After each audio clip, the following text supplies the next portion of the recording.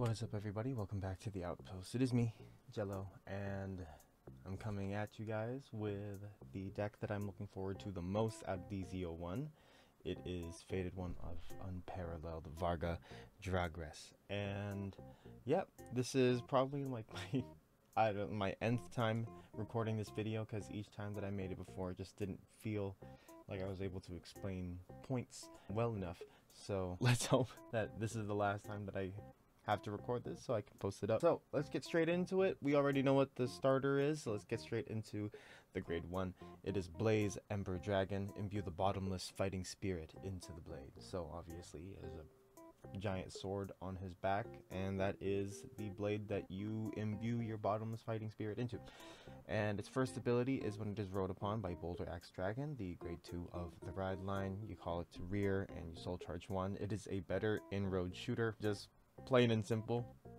I've been playing a lot of Flagberg lately, so a lot of the analysis that I'm going to be making is going to be sort of in comparison to that, just because of recency bias.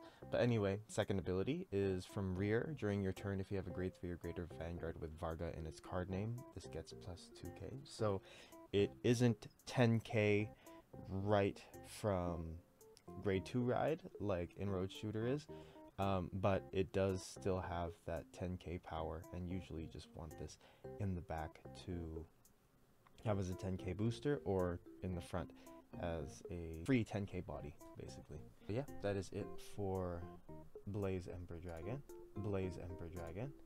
Next, we have Boulder Axe Dragon. Don't think you can live. Think of death and give it all you've got.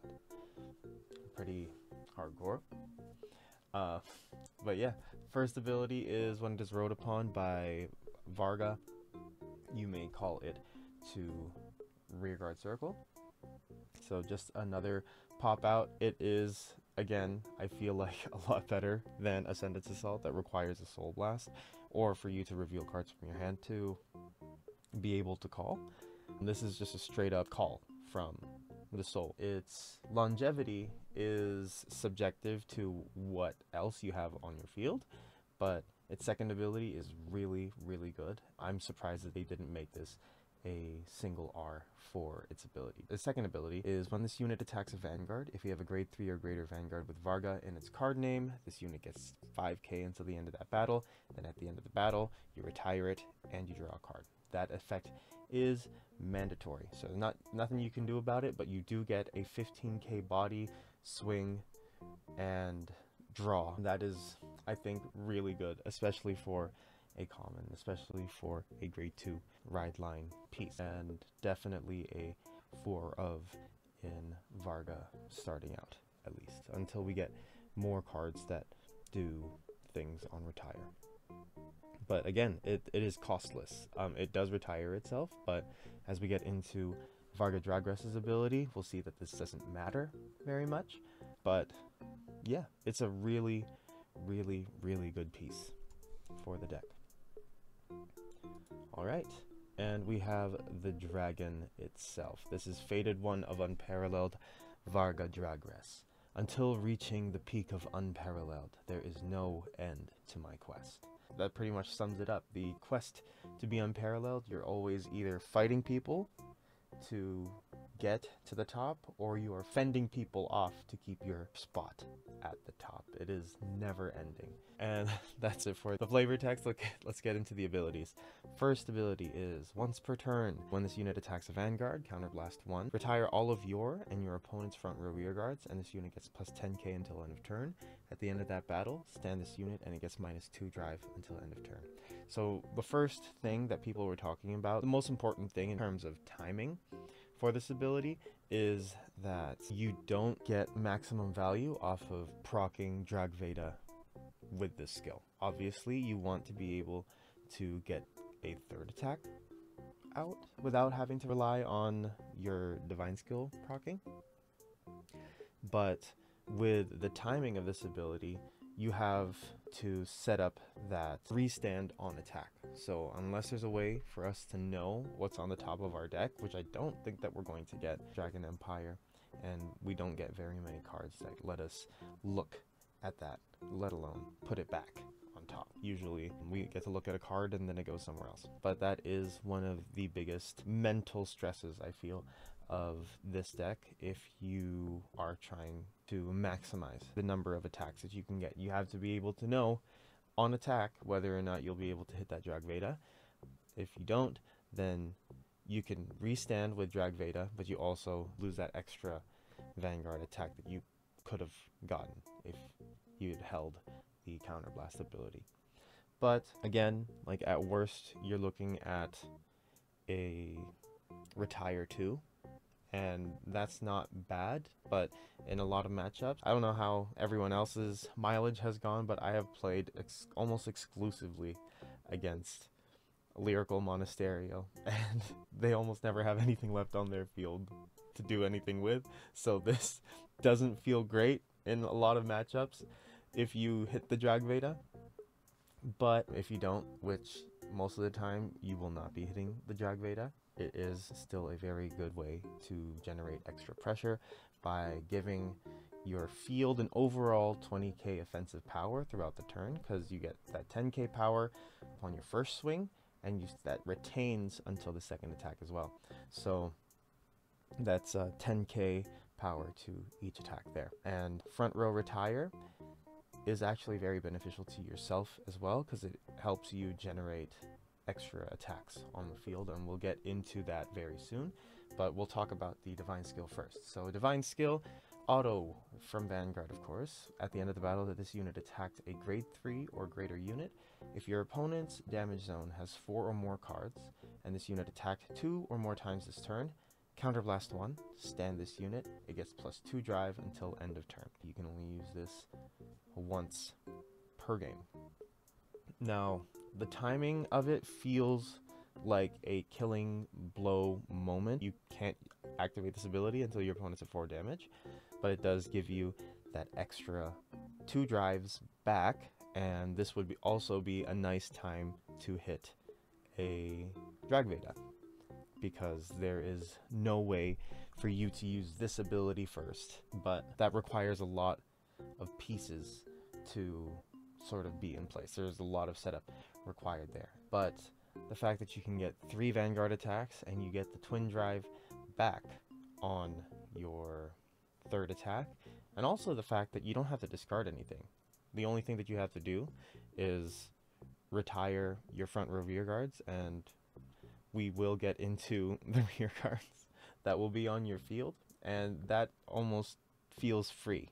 So it's a really solid deck. It plays very simply. It's attack, attack, get bigger, attack, attack, attack, attack. I'm very excited for this. I'm just glad that we got a wind dragon for once, because the lightning dragons and the flame dragons are great, but just seeing the more feathery type of dragon is a breath of fresh air. And if you guys haven't already seen the silver rare, I forgot what the other rarity is, this card just looks amazing. And obviously, hashtag now best girl. So we're going to be building this deck right away as it comes out. Anyway, moving on to the support cards. So we're done with the ride line. Let's take a look at the triple R support first. We have Dragrita Shura. I'm sorry, but I'm only interested in strong people. When this unit attacks, Energy Blast 2, and this unit gets +5k until the end of that battle. Choose one of your rear guards with a different name from this unit, and it gets, when this unit is retired from mirror, put this into hand until end of turn. So she lets you recycle your boulder axes, which retire themselves and let you draw, and basically as soon as you get one boulder axe copy, if you have a Shura, you have an infinite amount, or at least whatever amount of boulder axes you want for the rest of the game. If, for example, you don't pull any more out of your deck, that one boulder axe can be recycled throughout the entire game with Shura's ability. It's Energy Blast 2 and nothing else in the deck Energy Blasts except for the cyclers that we'll be getting. But in terms of the archetype, this is the only card that uses the Energy Blast resource. So you will have a lot of Energy Blast to be able to recycle whatever piece you have in the front row. Obviously, she can't revive herself through this ability, but her second ability lets her do that anyway. When this unit is retired from rear by the ability of your grade 3 or greater Vanguard with Varga in its card name, if your opponent's Vanguard is grade 3 or greater, counterblast 1 and call this unit to rear, and it gets plus 10k until end of turn. So this is what I meant by you attack, you attack, you attack, you get bigger, and then you attack, and then you attack, and then you attack again. So if you have 2 Shuras in the front row, that is granted 3 counterblast in 1 turn, but you do get all of those attacks back. So I don't think that that's the best way, but it definitely is a way to play out a turn. I'd see that being pretty useful maybe on a Persona ride kill turn at 5 damage, just being able to push with as many attacks as possible. And they also do get 10k upon recall, so just like a phoenix, she rises from the ashes or something like that, a lot stronger. So that is really good. She is really, really good. I don't see her leaving the deck in future waves of support, obviously, but yeah, really solid first wave of support cards. That's one thing that I've noticed with all the DZ01 stuff. All the stuff is pretty solid for first wave of support. Usually we kind of get slower, clunkier archetype pieces in the beginning of a series, but this has been really good in terms of keeping that pace with what we left off with in Wildress, and obviously the triple drive booster set. So again, Shura, really, really good card. Next, we have Impale Horn Dragon. The exploding soul calls forth a storm and turns it into lightning that pierces through enemies. During the battle that this unit boosted, if you have a grade 3 or greater Vanguard with Varga in its card name, this unit gets plus 5k. So it's a 13k booster from the back, plain and simple. But if you have it behind your Vanguard, it gets an extra 2k. So when this unit boosts a grade 3 or greater Vanguard with Varga in its card name, this unit gets plus 2k until the end of that battle. Then at the end of that battle, Soul Blast 1, retire this unit and draw a card. So I did mention that you can use Shura's ability to bring back your boulder axes.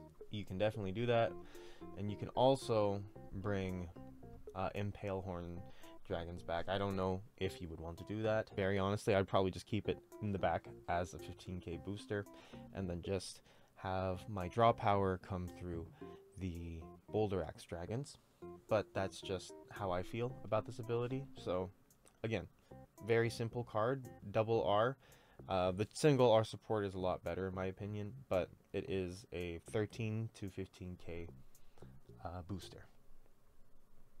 Alright, next, moving down the rarity ladder to single R with Obdurisi Glaive Dragon. Unyielding and indomitable, therefore the dragon will never kneel. Very cool.